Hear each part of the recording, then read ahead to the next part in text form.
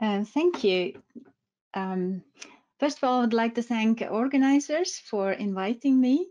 And I see that the time is running, so without due time, I will continue with my talk. First of all, we'll start with disclosure or conflict of interest. So research which we perform at ACTA has been sponsored by several companies, as you see them mentioned here. An outline of the talk today will be about focusing on what do we mean when we talk about healthy oral microbiome. We'll also show that it's quite heterogeneous, even when it's in healthy young individuals, and what happens when we expose oral microbiome to an environmental stress. And I will also touch upon oral systemic health link. So what is a healthy oral microbiome? There is no one single definition, just like in previous talks about the soil. It depends on which stage of your life you are in. If you're just an infant, at the beginning you don't have any teeth, and then your first teeth erupt, and those are deciduous teeth, and then you get mixed dentition, and then you get permanent teeth, and then you get maybe braces. And then if you get older and you are unlucky, you might even lose your teeth and you have dentures. So each phase of life will bring also a different ecology in your oral cavity. But in general, we always will have bacteria and we will have fungi. We will also have viruses. Majority of those are bacterial viruses or bacteriophages. We also have protozoa. So depending on how often a person cleans teeth and depending on water source, you can have quite a lot of protozoa because they feed on bacteria in your mouth. And besides those, we also can have archaea, which are usually, the only methane gas producers. So they're not only in the gut, but they're also in the oral cavity. Every day, we actually harm a lot our oral microbes. We do everything to remove them, to kill them, to perturb them by cold and heat foods and foods containing antimicrobial substances, toothpaste and mouthwashes containing antimicrobial substances, but also our own saliva having immune components and antimicrobial components. All these attack continuously our microbes. So you might think that every day we wake up with completely new oral ecosystem, that it changes due to all these perturbations. Well, Human Microbiome Project, which had been mentioned already before, collected microbes from different niches in the human body. And in part of the individuals, they collected these microbes at 2 occasions with few months in between. And then they looked at similarity or the correlation between 2 related samples. What you see here is a Spearman correlation coefficient. So when it's high, the samples are very similar. And here are the different niches they took and the number of individuals these niches were collected on. And as you see here, the least reproducible niches are places on all over our skin, but also vaginal tract, also the nose. And when you see here in red, these are all sites collected, samples collected in oral cavity. And the green here in between is the gut. And the champion, actually, the most stable microbiome in human body appeared to be tongue. So no, we're not waking up every day with a different oral microbiome. There's this very specific stability of the oral microbiome. We also tested what happens to human microbes in the gut and in the mouth when we expose healthy individuals to different antibiotics. And we followed these individuals for a year and we looked at both feces and saliva right after antibiotic exposure, after 1 month, 2 months, 4 months, and 1 year. And here you see part of the data where we compare placebo, ciprofloxacin, or clindamycin groups. So it was randomized clinical trial. And here, similarly to the previous graph, the higher the value, the more similar the samples are. And here we compare the baseline samples with right after antibiotics. Baseline was 1 month, 2 months, 4 months, and 12 months since antibiotic exposure. The green triangles are the placebo samples, fecal samples in this case, and you see that the similarity drops from 0.8 to 0.6 in time, even if you don't expose to any antibiotics. And we were really shocked by seeing the results, what happens when you expose healthy individual to clindamycin, because the similarity of the baseline and the consecutive samples actually dropped and stayed low during the whole year. And it was not significantly different from the placebo after 1 year, but not all individuals had reached the complexity of microbiome they had before this exposure. And imagine if these were sick individuals, or these were individuals receiving antibiotics more than once. So, but today we were not supposed to talk about gut. And the reason I'm showing this graph is actually that we also looked at saliva in the same individuals at the same time point. And what you see here was also striking, that almost nothing happened. Also, the green triangles, which are placebo saliva samples, they were stable. They didn't drift like the gut. And when you see the clindamycin, which was so dramatic in the gut, actually only had some effect right after the antibiotic exposure. And after 1 month, it differed slightly from the placebo. But further on, nothing happened. So again, this confirms the high resilience and stability of oral microbiome. But then I said I would like to actually address the question, what is then a healthy oral ecosystem? We have these healthy microbiomes, but what is the whole ecosystem? What makes it healthy? And usually, I mean, my background is dentistry, and as a dentist, if I look into somebody's mouth and if these squares are individuals, I can say that these are really clinically healthy. I can say that these two have caries or tooth decay, and these two have periodontal disease. But then sometimes I'm in doubt, and I cannot really tell if these people are at risk of some disease, and that's what I would like to say. So we set up a study with the aim to describe actually the boundaries and the heterogeneity of healthy oral ecosystem. And we wanted to assess the relations between the bacterial composition in saliva, the metabolites in saliva, and the related biochemical salivary parameters and the diet of individuals. And we looked at almost 300 healthy young individuals who actually were collected. We collected all types of samples, and part of this data was published in ISMA journal. So I will just show you the summary of the study. If you want, you could read the study yourselves because it's open access. So what appeared, so here in a corner, you see the heat map of the microbiome. And as you see here, these different squares, we found several groups or ecological types of microbes. And what also appeared that they correlated with certain metabolites and certain biochemical parameters of saliva. And what was most striking, that there was certain dichotomy in our groups. So some ecosystems were more saccharolytic, or breaking down sugars, and some were more proteolytic, breaking down proteins. And it was related to different bacteria and different metabolites. And then also we found that some individuals were more specialized and some were more adaptive. So we ended up with these 5 different types. And these specialized, here on the left side, you see they were really specialized in breaking down sugars, and these on the right side were specialized in breaking down proteins. And these in the upper parts were actually doing everything right. So they had microbes which were adaptive. They could do both.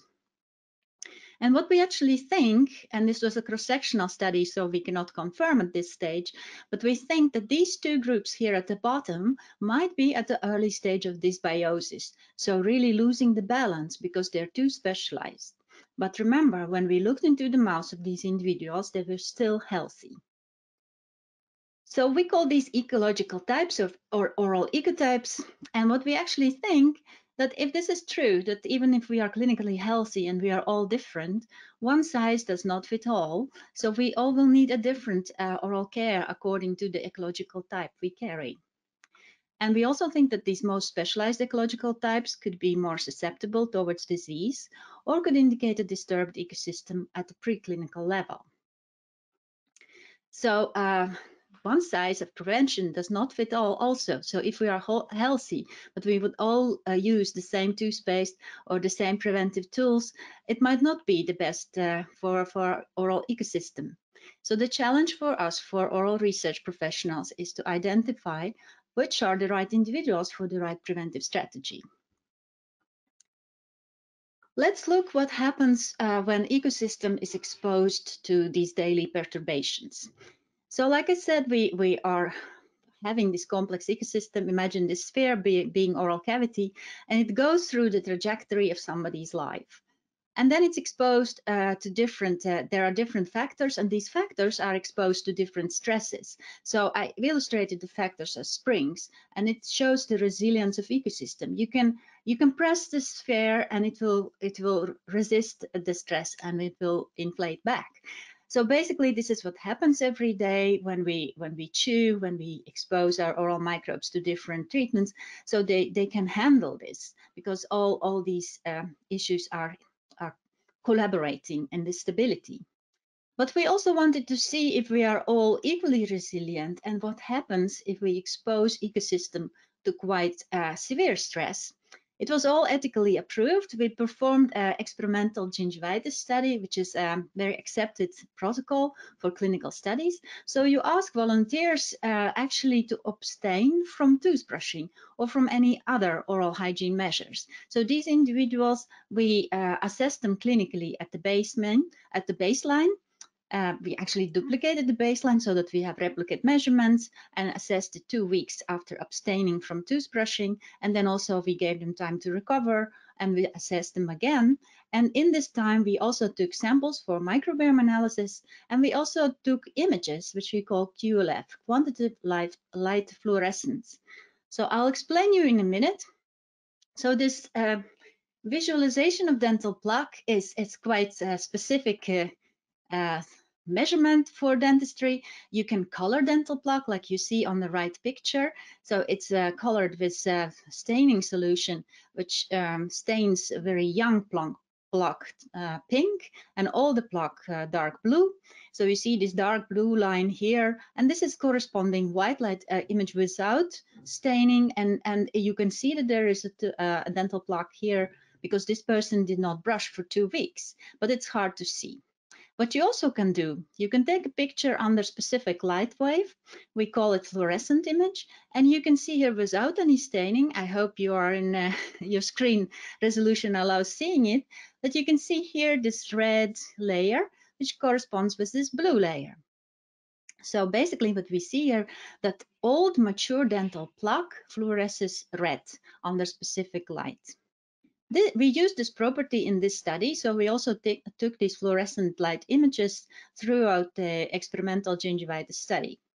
So what you see here are selected individuals, A, B, and C, at the first day before they abstained from brushing. So they were supposedly clean. And you see here, I hope here at the bottom already, some red fluorescence appearing, and also here you see red fluorescence in individual B. So when these individuals continued with the study, you could see that individual C actually started fluorescing quite a lot.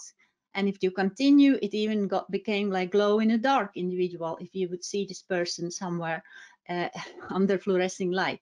While hardly anything actually happened in the individual A, even though this individual also didn't brush teeth. And we checked it because you could see in the white light that there is dental plaque, but this dental plaque didn't become mature and didn't become fluorescing red.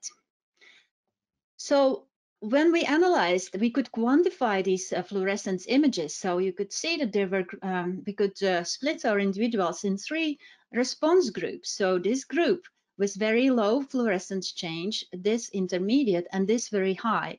And actually what was also interesting, the response was high in this group, but they were also having very high red fluorescence values at the beginning, at the baseline. So they differed already even before we started this intervention. So what we actually also found that when you continue such a study, the whole idea of experimental gingivitis is that after 2 weeks, you create an ecosystem which is diseased. These individuals should have bleeding gums, but not everybody became inflamed. So not every ecosystem collapsed. And here, when we correlated the fluorescent plaque after 2 days of not brushing, so at the beginning of the study, it already correlated with bleeding at the end after 2 weeks. So basically what we see here, that by measuring this fluorescence, we could already predict who would really be harmed by not brushing. And when I put here this picture of dentist appointment, I mean there that before going to dentist, most people actually do their best. They brush, they floss, they rinse, but they should not do so, because by coming without brushing, it gives us opportunity to predict the risk for inflammation, at least in this case. So with this example, I wanted to show that we exposed these individuals to the same perturbation, but they differed extremely in their responses. And I only showed one part, this red fluorescing plaque, but they also differed microbiologically, they differed in their bleeding, so they differed in many aspects. And you could see that, yeah, the ecosystem is not equally resilient at each ecological type. So maybe this also is related to the host ecotypes we discovered in the previous study. But that's again something we are investigating currently. Well, in the last part of my talk, I will discuss the benefits to the host and interaction with the whole host of the oral microbes. This is an example from Sweden, where they had a study on small infants, and they asked parents, what do they do when the infant uses pacifier and the pacifier falls down on the ground? There was part of the parents who always meticulously cleaned the pacifier and cooked it, and there were parents who were licking it like Britney Spears here. And they followed these families in time. And here you see microbial communities. It is PCA plot. Each triangle is one saliva sample. And here you see cluster of salivas from pacifier boiling families from the infants, and here from pacifier sucking. So this was not a surprise that by inoculating your child with your own microbes, your child creates a different microbiome. But what was more interesting, that when the children reached 2.5 years of age, the children who were exposed to salivary microbes of their parents by sucking the pacifier had lower risk for eczema, asthma, and sensitization. So basically, their immune system was trained and more mature and developed healthier than infants who were not inoculated at a timely manner. Another example is, for instance, the oral microbes. When they're there, they protect us from intruders. So they keep the niche occupied so no other microbes can sit there. But they also, when they are killed, the niche is available. An example of that is outgrowth of opportunistic pathogen like Candida albicans. It is a very painful and debilitating condition, this white part on your tongue. When the microbes or bacteria are killed by antibiotics, then these opportunistic pathogens, fungi, can proceed and grow out of proportions. Well, the third example on benefits of oral microbes will be about nitric oxide. As you might know, this is a very active, physiologically active molecule, and I will focus on its role in vasodilatation. So if endothelial cells release nitric oxide, the blood vessels dilate and your blood pressure goes down. But how do we get nitric oxide in our blood? Well, mainly it is from nitrate-rich foods. These are leafy vegetables, and these foods, so they contain nitrate. It has to be reduced in nitrite, and then in your stomach it is reduced to nitric oxide. There's one problem, that's this red arrow, because our own cells don't produce enzymes for this reduction. So what we need oral bacteria for this step.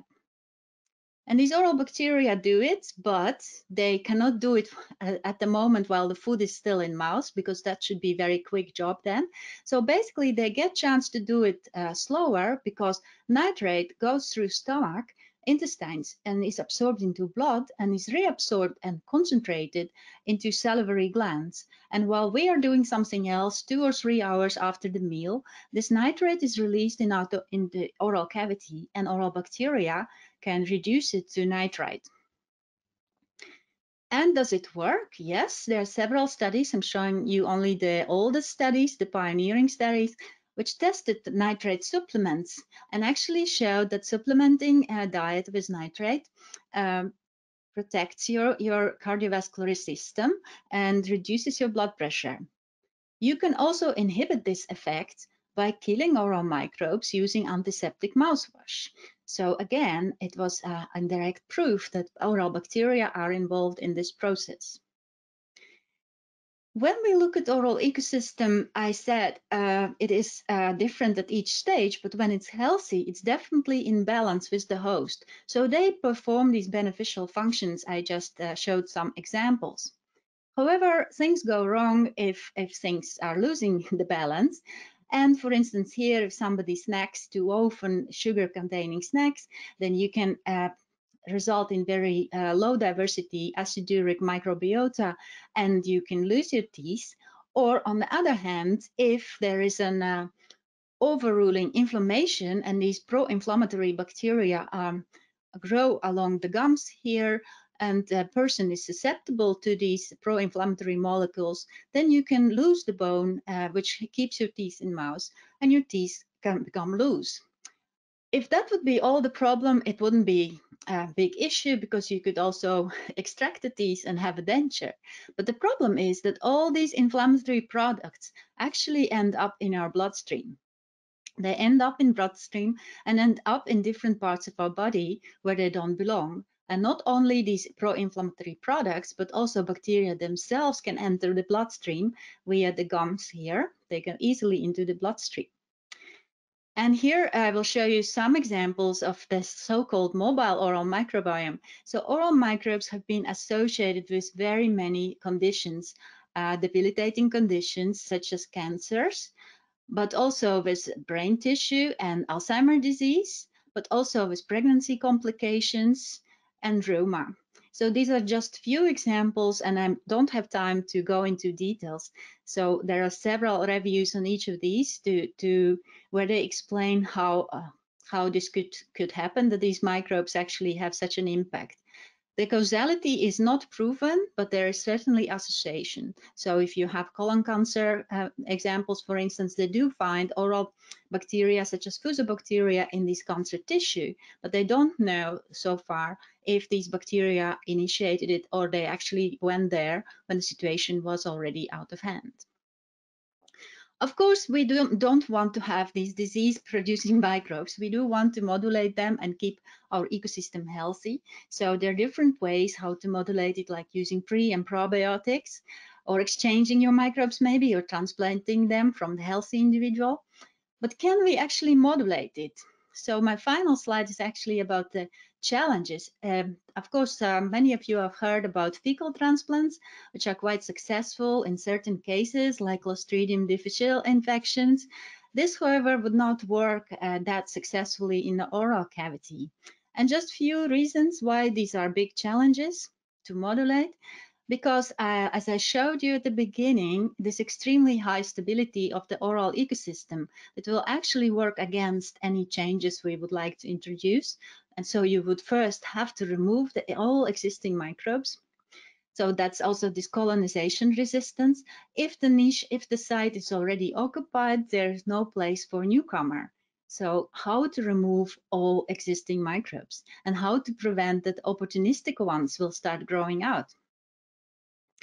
And lastly, like I showed you, even if we're all healthy, we are all different, and our own intrinsic properties like salivary pH, different enzyme activities, will affect which microbes prefer our oral ecosystem and which won't. So it's not like you can have a probiotic strain and implant into somebody's oral cavity and it will grow there.